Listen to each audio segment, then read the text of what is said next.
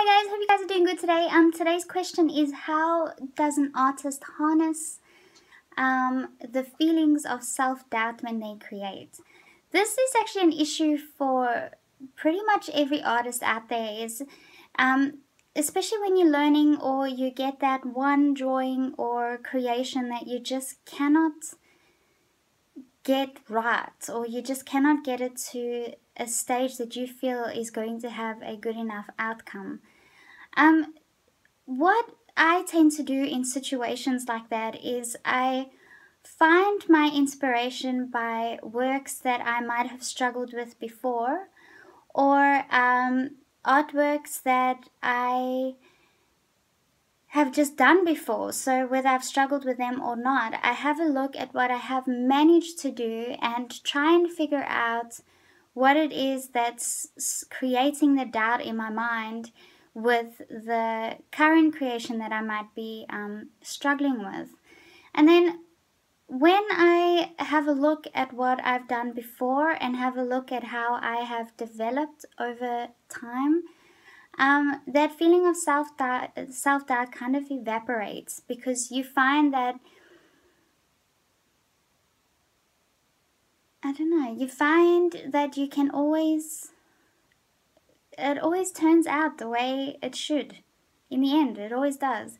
And I have started redone pieces before, so maybe your doubt in the current creation that you have is an opportunity for you to start fresh, start over. Don't think of it as being a burden because you've spent so much time in something and now you have to start it all over again.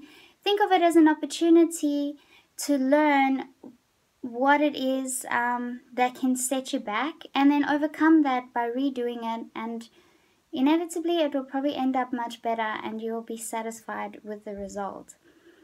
If you find that you have self-doubt before you have even started, then this is particularly the time where you need to reflect on why you create, why you paint, why you draw, and find those things that make you happy in achieving a sense of, I don't know, a sense of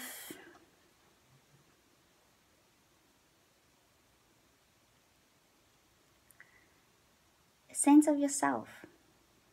So just keep looking for what it is that gets you to the point of creating, and focus on that. Do not focus on the doubts. What the worst that can possibly happen is you don't like the outcome, so you try again.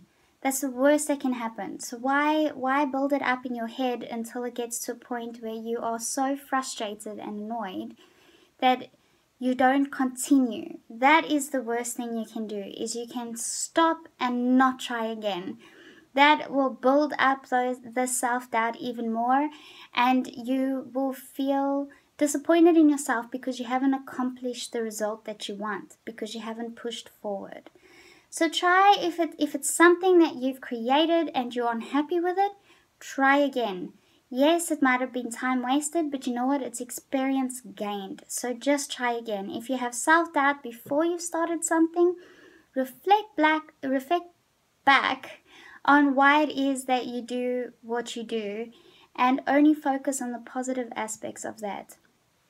Push off anything else that isn't positive in relation to your creations. Also, things that can create self-doubt are other people.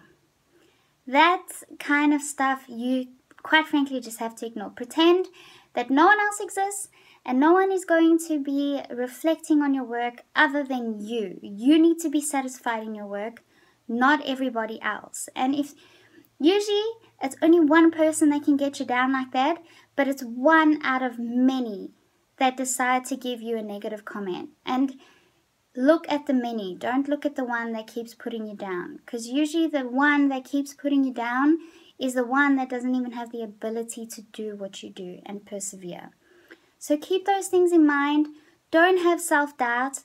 There are ways to get past it. You just have to find them for yourself, and keep pushing forward. Keep retrying if things fail, because in the end you will succeed. You just have to keep trying. So I hope that kind of gives some of you a little bit of a boost, because that self-doubt has a way of creeping in sometime, and sometimes it is a little bit difficult to overcome. But try and focus on what works and try and push that off your shoulder, because self-doubt does not get you anywhere.